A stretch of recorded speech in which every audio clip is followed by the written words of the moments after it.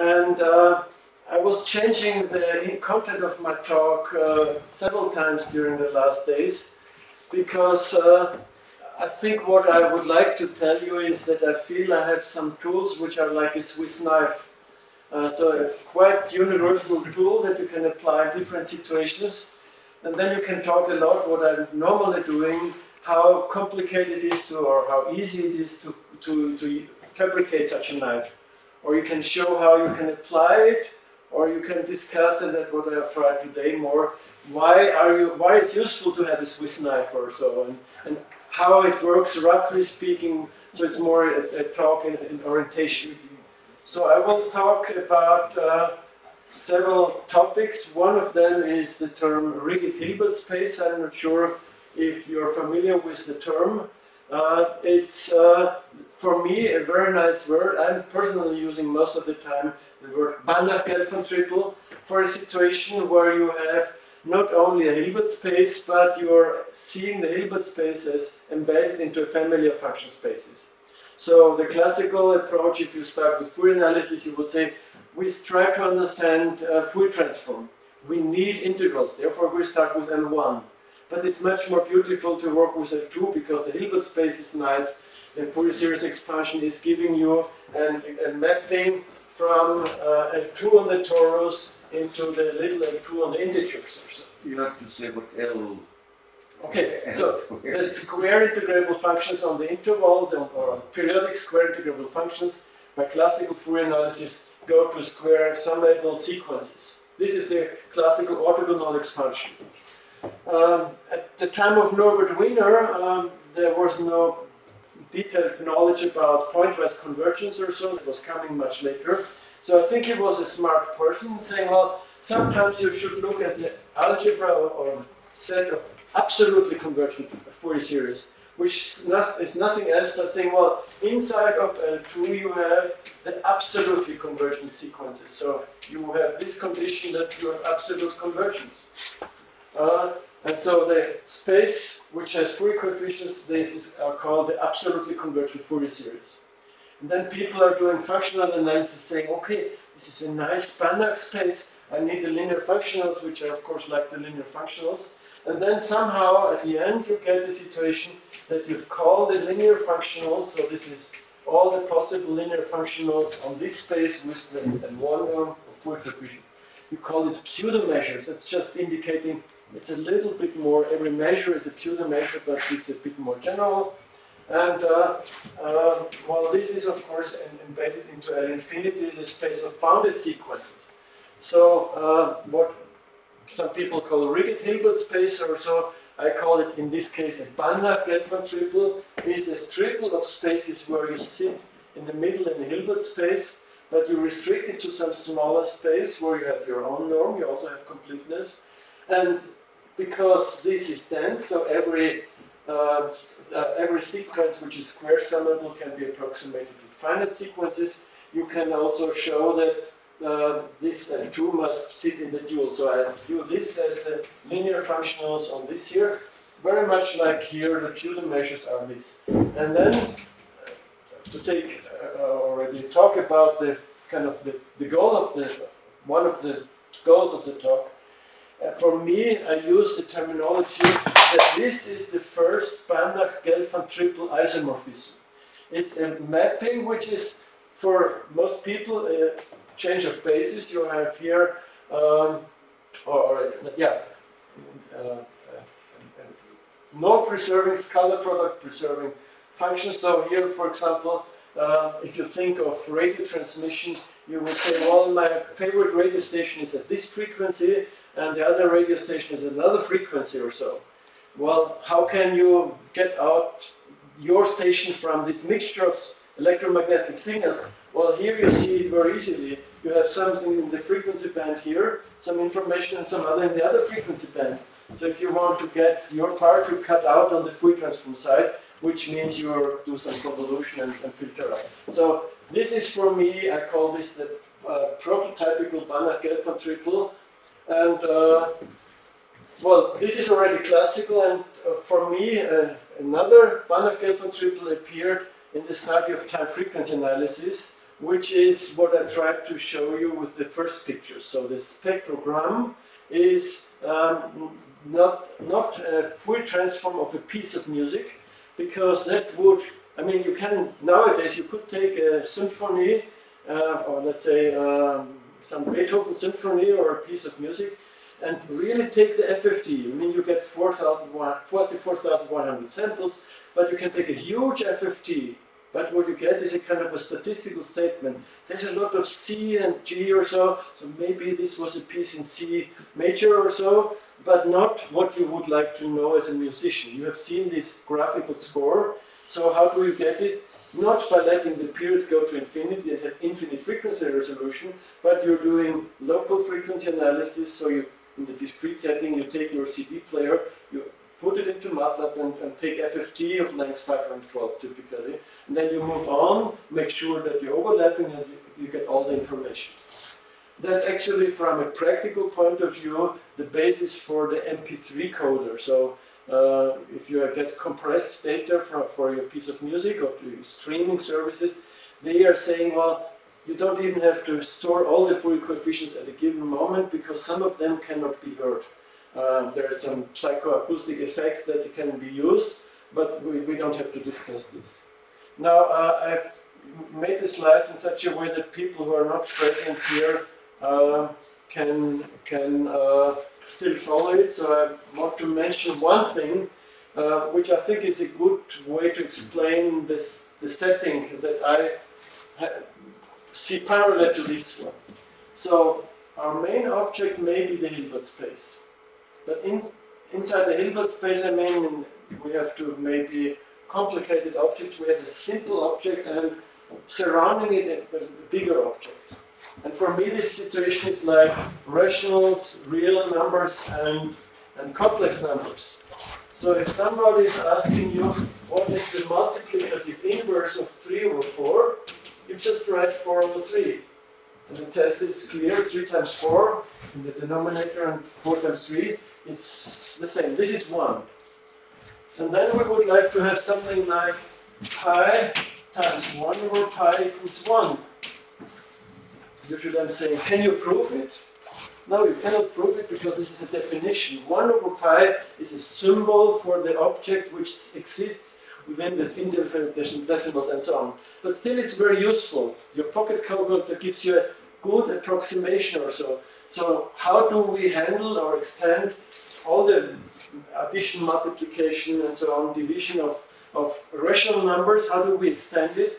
We do it by taking limits. We take an approximation of pi, and then we do the operation that we want to do, and then you're saying it's not good enough, and I say, okay, I have to do it with a longer approximation, with a better approximation.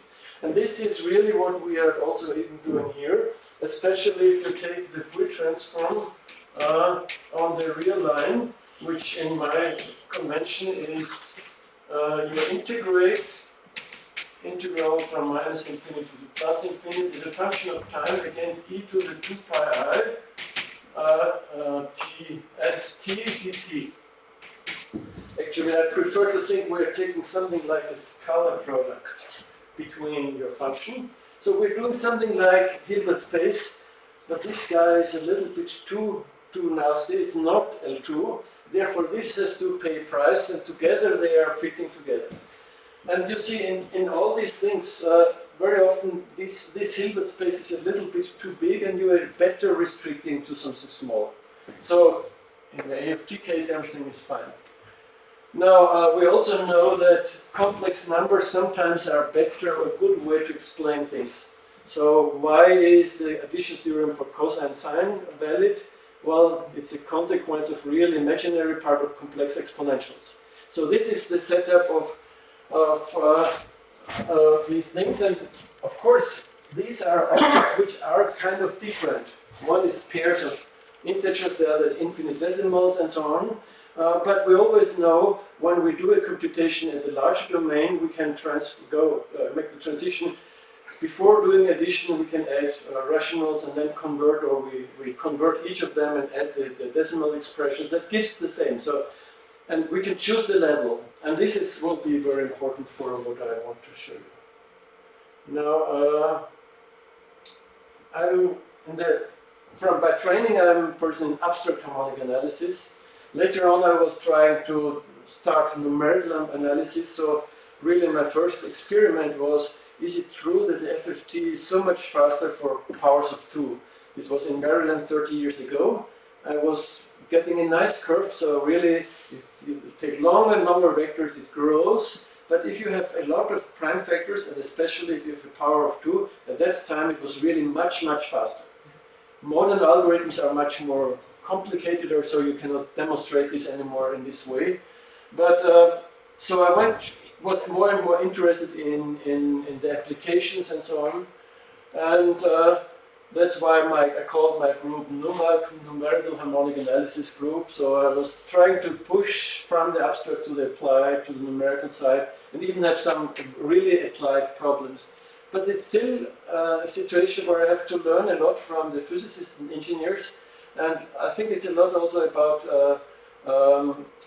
psychology. I mean, I was a teacher student in mathematics physics. And so now I would say, for me at the moment, my view is, what is the difference between the more applied people in physics and engineering and the mathematicians? The applied people say, we have this problem, and we develop some terms, sometimes a little bit vague, that was my problem as a student, but they know what they want to do. But the risk is that maybe the terms are not exact enough. They are, from my point of view, doing some speculations. I've heard a lot of people who are moving from physics to mathematics because it's more safe. Well, but there's another danger. If you just start with axiomatic setting, and I grew up in the Bourbaki spirit or so, you just have mathematics means you have definitions, lemma, theorems, and if you want to have something more general, then you modify the axioms. Well, but I think it should be meaningful. So you see, there are different things, and I will try to tell you about these. I told you already, this is the pi story. Actually, there's a typo, so I should hide it.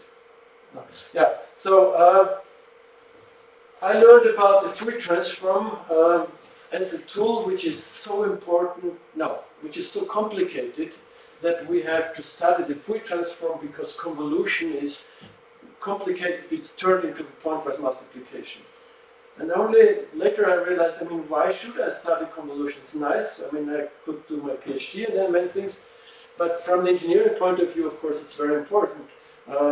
Physical laws are time invariant, so if you have a linear operator, which is based on some physical device, you can repeat the experiment, you should get up to measurement errors the same result with some time delay. So these operators are convolution operators, and of course, if you want to invert it, if you want to know properties, you have to study the Fourier transform. And here again we have this problem that it appears very natural to say that Fourier transform is an integral transform, and if you do an integral, don't stay with the Riemann integral, which is nice, but it's too limited. Lebesgue is better, and I have heard, not read yet, Radon was a professor at our faculty, and in his habilitation thesis he was formulating that measure theory is the basis of functional analysis.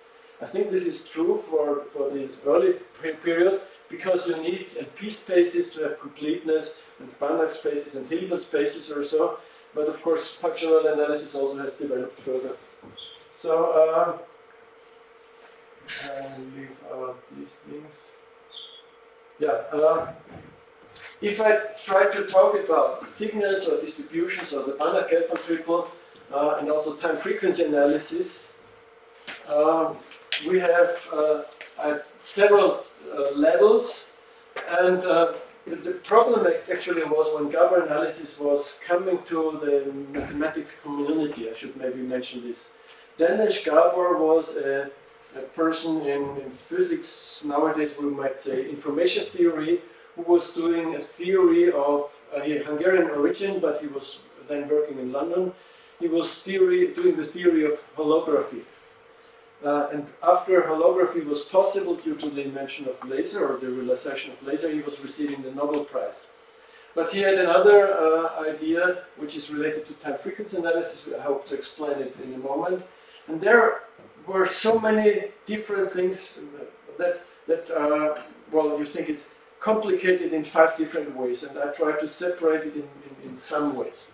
So the first way is the linear algebra part, and it has to do with a very simple. So the linear algebra part can be explained in a very simple way.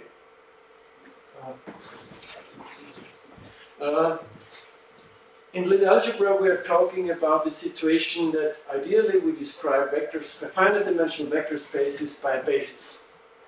If somebody is giving you a generating system, usually I'm showing these 5 vectors in R3, then you know that you can throw away 2 of them, therefore you get the basis. So not any 2, but 3 of them are a basis. So redundant systems can be reduced to a basis in a finite dimensional situation.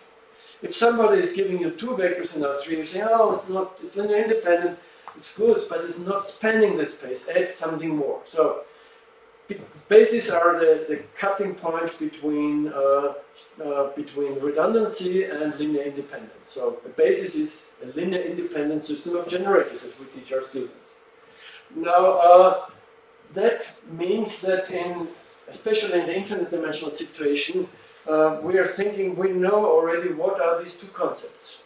Instead of something is generating, you're saying that you have infinitely many vectors, and if the linear span is dense, you can approximate every element, and then you're in a fine situation. But this is not a good viewpoint, because what you don't like is a situation where you say, okay, you give me some element in your Hilbert space, some epsilon, and I can do an approximation. But then you're saying, no, that's not good enough, give me a better approximation. If you're allowed to throw away everything and give me completely new coefficients, and they're higher and higher oscillation, and they're getting worse and worse, there's no limit, there's no representation, then it's not good. So that's what you can learn from linear algebra, that there are bad and good systems. And the good systems are, for me, the ones where everything works like linear algebra.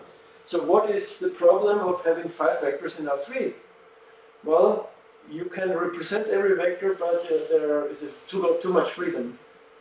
But the solution set of an inhomogeneous system, which is solvable, is a special solution plus like certain affine space, which doesn't go through 0, and there's a minimal norm equation. So if you have redundancy, that's what you learn from linear algebra, take the minimal norm equation. So if every element in your Hilbert space has a representation with square summable coefficients, then you go for this. Now, I want to just mention the aspect of functional analysis. I would like to talk about, or I will talk about function spaces which are having continuous variables, so in the real line or so. And it's clear that there is never a finite dimensional basis. People tend to say these are infinite dimensional vector spaces. But you should not think that it is meaning that you have a nice infinite basis. You have to think it's finite is not good enough, so you have to take limits. And that's why the understanding of how to take limits or so is quite important. So the rest I will leave out. Yeah, and I like to do a lot with MATLAB, and MATLAB actually is in spirit very close to the notions of Dirac with the bras and the cats, where the cats are, if you remember correctly, the column vectors and the bras are the row vectors, but in principle it's one are the objects and the other the linear functionals or the linear measurements. So in that sense I have this. So I mentioned already the term rigid Hilbert space. So I will talk mostly about this Banach Gelfand Triple, which for me is the most important one. I was introducing this in the winter school 40 years ago. It was a special case of a Siegel algebra, therefore the S, and it was minimal, therefore the 0. At that time it was just playing around with function spaces or so. Meanwhile, I'm of course quite happy that some people call it Feichtinger algebra, so you can say it's Feichtinger Gelfand Triple or so. But what is it? Now, the original definition is quite different, but nowadays I'm trying to explain how one can define it to engineers. And it has a lot to do with the spectrogram. So roughly speaking, the original definition was, if you take a function, a signal of finite energy or an L2 function, then you get this picture, and the energy, the L2 norm of this picture is the same, so maybe up to a constant.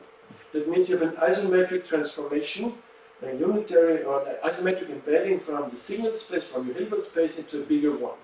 You can think of these oscillating graphs, which are the sound signals, and the nice pictures, which are kind of smooth. If you really take a Gauss function as your window, which has some advantages, then you get the Fock space. So these are not just bounded square integrable functions, but they're even analytic and so on, but this is not my business. If I explain it in a naive way, I would say, well, a bounded continuous function, so some sound signal changes the period, and so that should have a spectrogram. What do you need to do a spectrogram? Well, you need a window, something maybe a partition of unity, which is smooth. You should not cut brutally, but even engineers know this. So you cut, and you take the Fourier coefficients of this part. And then you go to the next position, and you take the Fourier coefficients. Now, each of these Fourier transforms is a bounded continuous functions, but what I'm doing is I'm taking Riemannian sums. So essentially I'm taking the Fourier transform of this part, and then I'm taking again the little pieces. So I'm doing something like, I call it the Wiener norm, because Norbert Wiener was using it. The short version is, if somebody is giving you a function, then you take the local maxima at each point. So you can also say, I'm just taking the upper Riemannian sum of this. So again, what is the procedure? Inside all the bounded continuous functions, for me the good ones are the ones where if I cut into pieces, take the Fourier transform, which is the continuous function, and then take the upper Riemannian sum. And so of course I have two labels at each position in time. I have some frequency because this is now on the frequency side, so I'm thinking vertically. This is finite. And if this, actually it's a decomposition, first I decompose in time and then in frequency. If this double decomposition is absolutely convergent, so all these pieces sum up, then I'm saying it's a good function and I take it into the space. Or you can do it in a continuous way and you say, I'm taking this spectrogram. And, well, we know it's bounded, continuous, and we know it's square integrable. So what is the difference between a function or, let's say, image of two functions, which is square integrable, now I'm requiring integrability. Well, you may have slow decay, so that only by squaring the small values they are getting small enough to go down. Remember, 1 over x is not integrable, but it's square integrable, of course, let's say from 1 to infinity or so. So that's more or less how I define this space.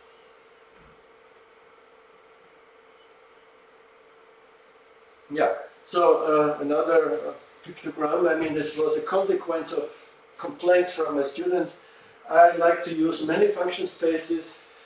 Then they were saying, oh, there's so many function spaces, and then I said, well, no, I tell you, there are not so many. I realized there are really many that I'm using all the time, but I was developing symbols for them, and I'm not sure, I think in this talk I didn't prepare other symbols, but for example, L1 would give, I would have a symbol something like this. So you would say, taking the unit ball, then it would be a caro. But I would like to use the symbol such that if I apply the Fourier transform, I rotate by 90 degrees. This is why I'm stretching it a little bit. So what should such a picture tell you? The yellow object is my nice Hilbert space, and that's L2. It's not only invariant on the rotation by 90 degrees, but even any rotation angle. So if you know what the fractional Fourier transform is, then you read correctly from this picture that S0 is a space which is invariant under all the fractional Fourier transform. Actually, under all the canonical transformation, the whole metaplectic group is, that's something I hope to discuss with Professor Wolf. Then, of course, I didn't mention it, S0 is invariant under the Fourier transform. Well, if somebody is giving you a spectrogram with a Gauss window, and you would like to know what is the spectrogram of the Fourier transform, just take the picture and rotate it by 90 degrees. Integrability is not changed. So what is the spectrogram of the pure tone? So I'm just imitating it. Sound at some height, so that's the frequency. What is it in the Fourier picture? It's a vertical line. It's going over the Dirac. So for me, a way to explain the Fourier transform, and maybe I'm staying with this picture, is to explain what is a Banach Gelfand Triple morphism. So measure structure preserving things. Just to that's kind of something inspired by a course or a seminar in category theory, which I took as a student. It's very simple. When you have a group and you have a mapping which maps one group into another group, you're saying it's isomorphic if the group law is preserved. The logarithm is a good thing, multiplication goes into addition and vice versa. That's why when I was young we had these logarithmic books to do multiplication. You have maybe linear mappings, which are from vector spaces to vector spaces. You can do your linear combination before you map or afterwards. You have topological spaces. Well, something which is convergent should be convergent either here or here, or topological vector spaces, and so on. Now we have a lot of structure with 3 layers. And you see here, I have a Banach space and another Banach space, but they are isomorphic. This is not another mapping, but it's the continuation, or you can say the inner one is the restriction of the outer one. And this here is a further extension or so. Now there's a small problem, which you can see from this example here. L2 is not dense in L infinity. You never can approximate uniformly a constant sequence with constant 1 with square level function sequences. Because here the finite sequences are dense. So if you would be able to take constant 1 and approximate with some finite sequence, and we take a constant 1 here, at some point you have to finish, and then the difference is still 1. So it's not possible. But of course you will say, well, constant 1 is the limit of more and more ones. From minus 10,000 to plus 10,000 is already very good approximation. If you translate it in an abstract situation, then it's coordinate-wise convergence, which is weak star convergence. So each time you're applying this functional to something from your pre-dual space, you observe everything is fine. So for me, a Banach Gelfand Triple as a morphism is some mapping which preserves all the 3 layers, but it is also preserving weak star to weak star convergence. And that has the very big advantage. You know, with Banach spaces, there are some good Banach spaces which are reflexive and others are not reflexive. This is really behaving like the finite dimensional case. So that's maybe all I should say about this. So yeah, why did I choose the name Banach Gelfand Triple? Because there are some people that I cannot say how representative who call the standard the situation where you take the Schwarz space and inside L2 and then the dual space, the temporal distribution, and they call it the Gelfand triple. Clearly Gelfand, Vilenkin or so, or using such a situation. What is the big difference between this situation and this situation? The Schwarz space of rapidly decreasing function is defined with a lot of semi-norms. Therefore, rarely people are using very much the topological structure of the dual space or so. The good thing is it's nuclear. For this space, and nuclear sounds like kernel, therefore it's really good. You can prove a kernel theorem, but even in my situation I can prove a kernel theorem, that's why I'm also promoting it. So, yeah, now going into something which I was writing before, I was reading a little bit again, books in quantum theory last night. Very much in spirit of what I was telling you. In a finite dimensional vector space, the ideal situation is to have a basis. Not so ideal, but still okay, is to have enough vectors, like my 5 vectors, allowed to represent. But you may have to take a minimal norm least square solution. You may have not finitely many, but infinitely many ones. That's this situation here. Or you can go to the continuous Fourier transform, then you're in a much worse situation. you can describe the inverse Fourier transform, just the formula. Here you have to e to the plus 2 pi I s, and then you put the argument by saying, well, we are having a continuous superposition of pure frequencies, but it's continuous and it's an integral. And if you take partial, Riemannian sums of this, then you will take some coefficients and some pure frequencies. These are objects which are trigonometric polynomials. So somehow to say that this is, it's kind of only in the limit it is something with building blocks which are not so nice or so. So, yeah, okay, this is not so good.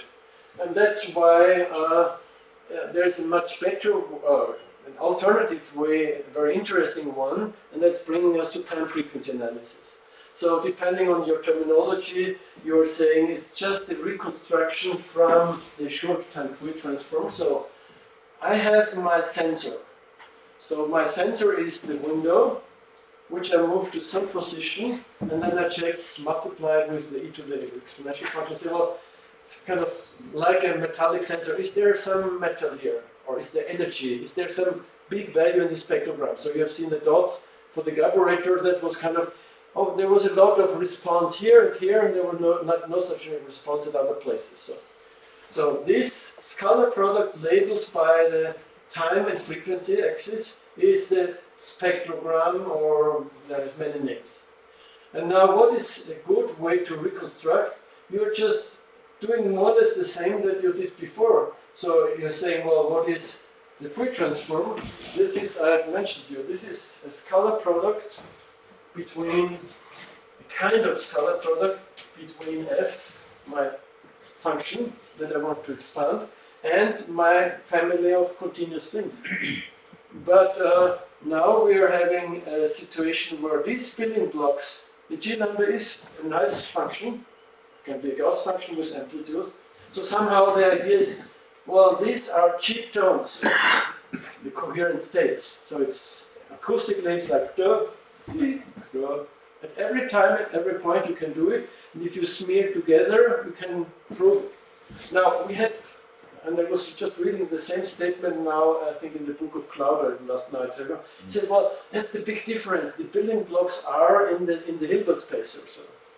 And I was also, we had this analogy, but then we said, well, did we prove it? And Ferenc Weiss, who is an expert in classical Fourier analysis, was then proving, yes, if you take a window which is reasonable for me, and in theory it means it has to be in a zero. You should not take the rectangular function, but any classical summability kernel that you can think of is okay. Any function which has two derivatives and is integrable is okay. So everything which people normally would like to use, which is good, Riemann integrable, and with a little bit of smoothness, can be taken, and then you can take Riemannian sums of this form. What does it mean? Instead of writing a two-dimensional integral, you're just taking a big enough rectangle, you're sampling it reasonably fine, and then you're writing this sum, and then the answer is yes, this is approximation with a certain amount, and it depends only on the function f. And I also add that, so then it's really a limit in the sense of norm. Now, another occasion that, yeah, so you get maybe something like this. If you take the G here, you get this, but now at the moment we get an approximation. Now, I'm also usually referring to the people who are selling you CDs. You are in the concert, you listen to this concert, and then you can buy the same piece of music by the orchestra, and you have a perfect recording. I'm saying that's a little bit cheating from a, I don't know, ontological point of view. They're only selling you the information that they have for the duration of the piece of music, maybe just a short song, it's 3 minutes long, and they're giving you the information from 0 to 20 kilohertz. So they're giving you a discrete summation of this. The good thing is that you cannot hear the difference because no human being can hear anything realistically beyond 15 kilohertz or so. I was testing myself, I'm doing like 10,000, 11,000, so depending on age, so it's not such a bad thing. And so I think also in terms of functional analysis and real life, digital images at a certain resolution nowadays we're not complaining it's big pixels or so, no. We cannot see the difference, we can produce nice posters, and this kind of approximation is finite dimensional approximation of continuous object at any given resolution. So it's very much like pi. We don't need the infinitesimal for the discussion, it's good to know it exists. We can go as far as we need, but in reality we are saying up to that level it's reasonable, and afterwards it's just computational burden, storage, waste or so.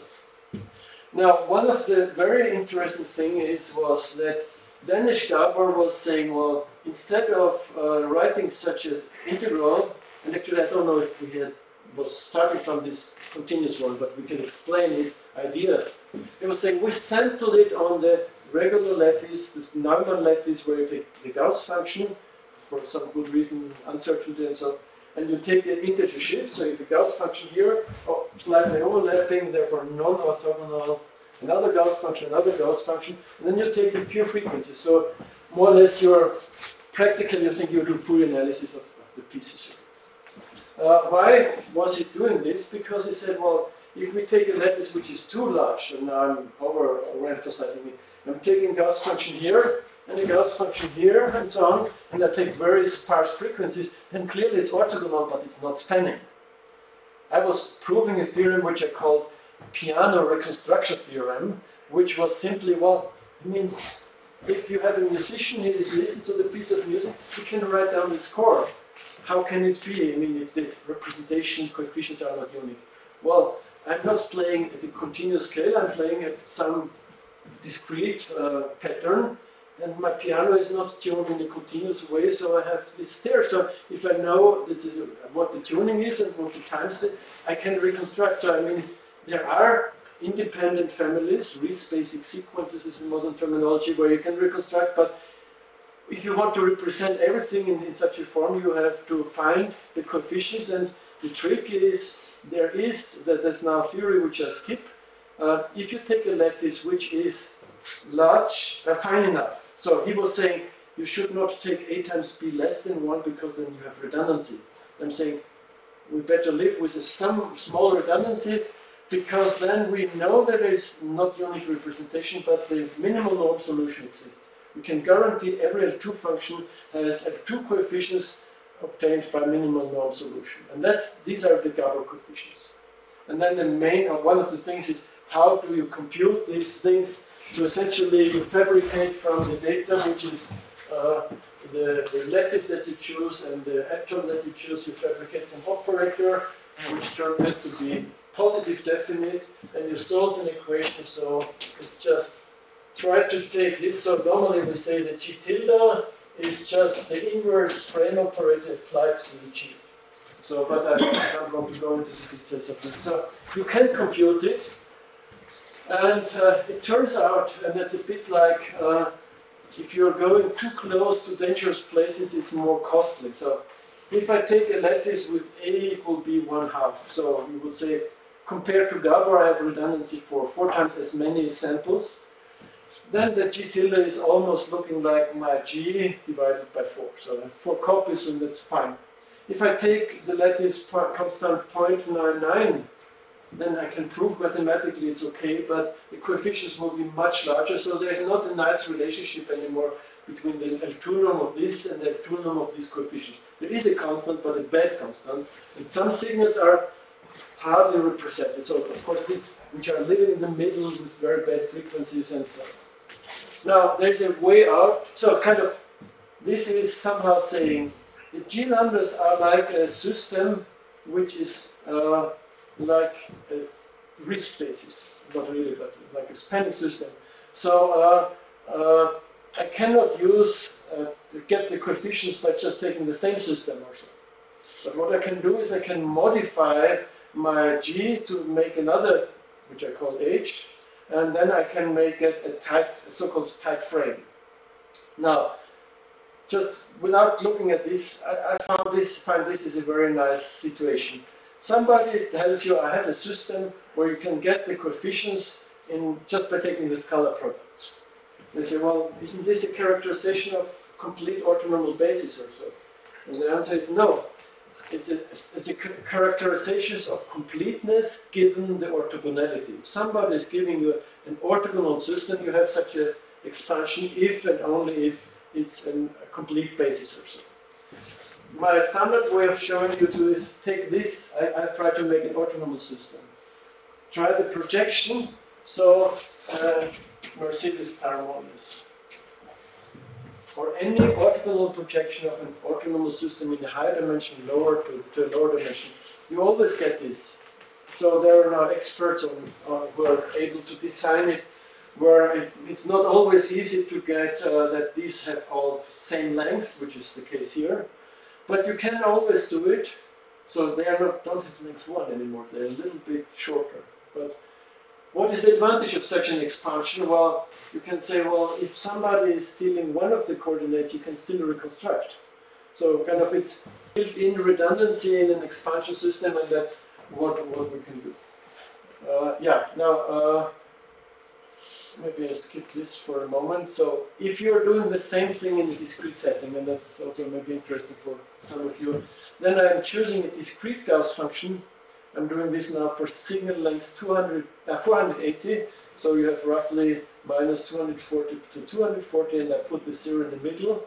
And this is a discrete version of the Gauss function, which has a Fourier transform and FFT, which looks like this.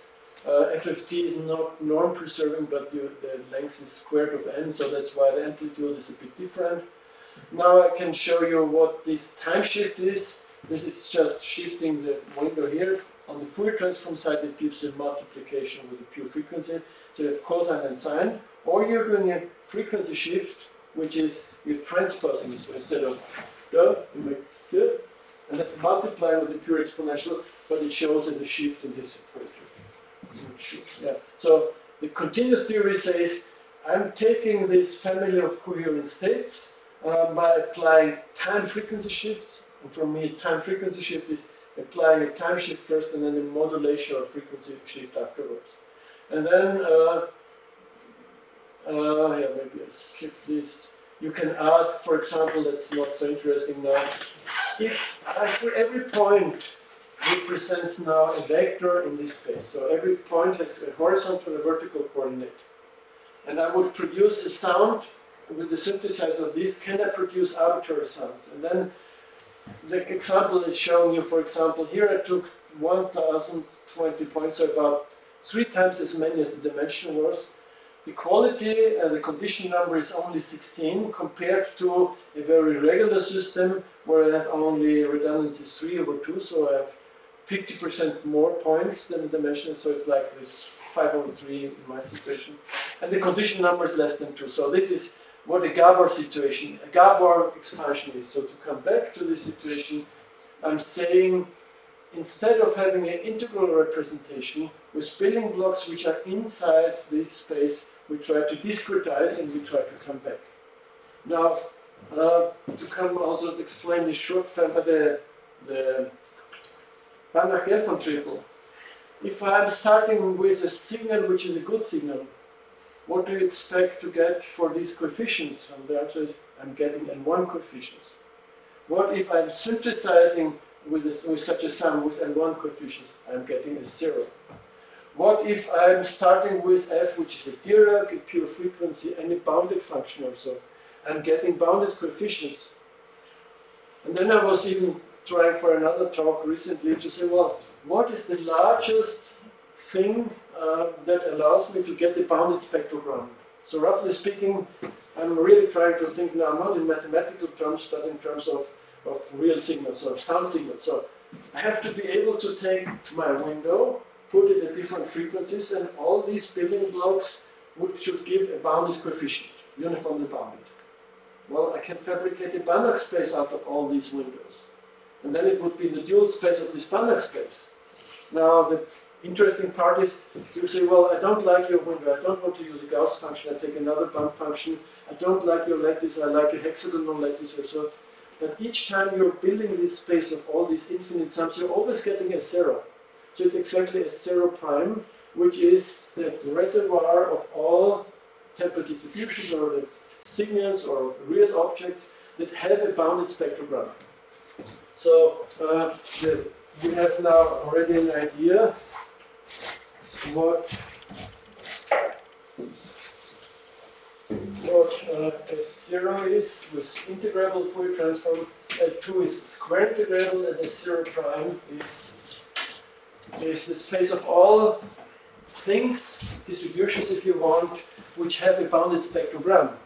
What is non-convergence in S0 prime? Well, this is just uniform convergence. That's a bit too strong. What is the relaxation? Uniform convergence of a compact subset.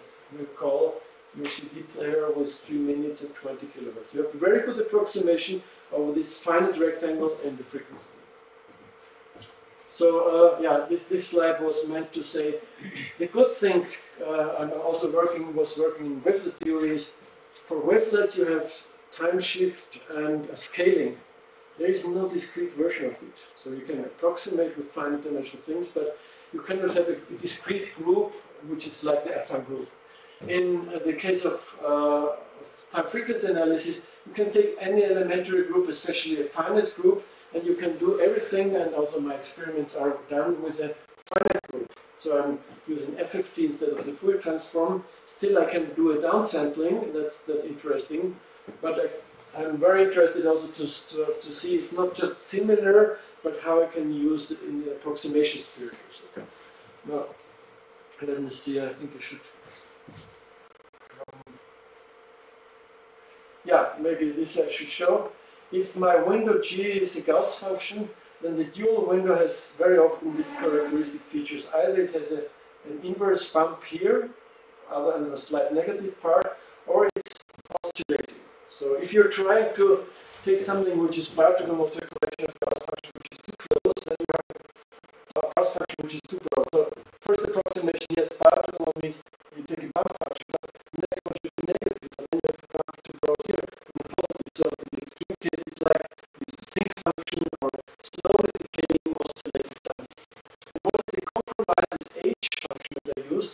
That's something which is quite nice. Instead of giving it a sharp bump or an inverse bump, you have a flat area here. You have small side lobes. So to use such a window, even if it's not completely positive, is certainly a good compromise.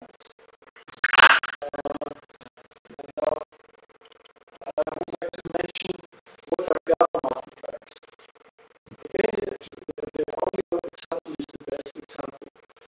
You have an expansion, and then you modify the coefficients over time. That's what the other engineers is doing. Saying, now I would like to push the high frequency a little bit.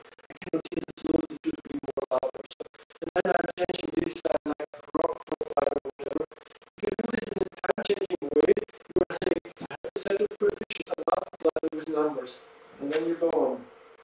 And the interesting thing is, because we have redundancy, it's not exactly like a Fourier multiplier. So it's not a diagonal matrix, but it's an operator which factorizes to a diagonal matrix. So you're taking coefficients, multiplying by matrix, and then you're synthesizing.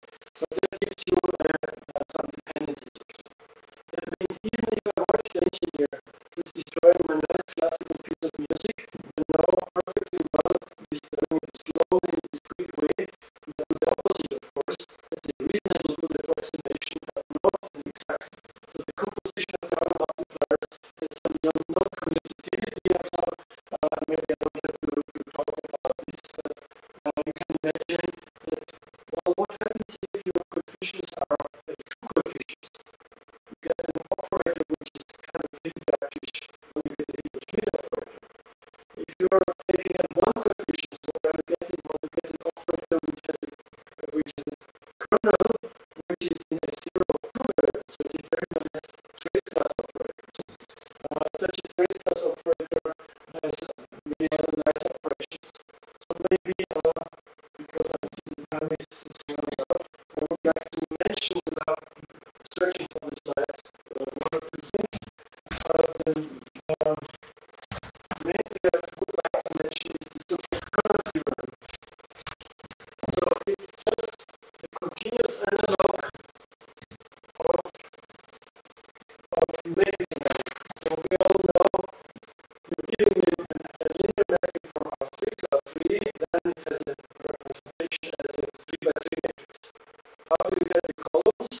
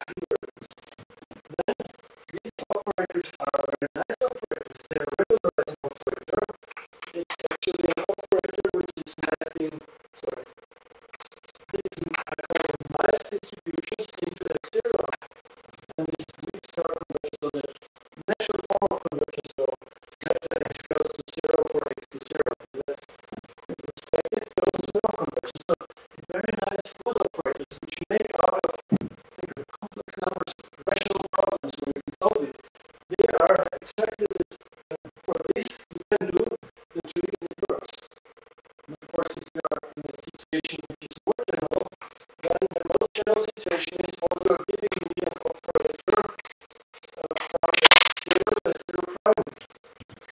Giving me an operator from P to a Q, from a2 to a2, I'm saying, well, the zero is inside all the P spaces, all the P spaces are inside. So every reasonable operator normally can be viewed as an operator. Now, this recipe doesn't work. Well, maybe you try to prove it with Dirac at location x, and very compressed Dirac line function here and here. So you are allowing yourself some normalization. Then you get the curve of k. This is a bounded continuous function. And then you're saying, well, but that's not good enough. Well, then you take it for a narrow Dirac and then narrow Dirac here.